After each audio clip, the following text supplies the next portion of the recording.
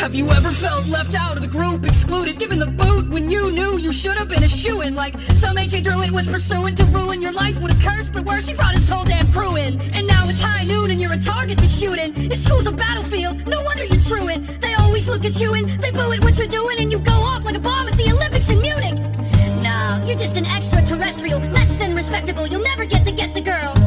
You're just a jester at the festival. I guess it's acceptable to pack your head with vegetables and kick you in the testicles, and best of all, let you know that you're a filthy dog and you'll never be best in show.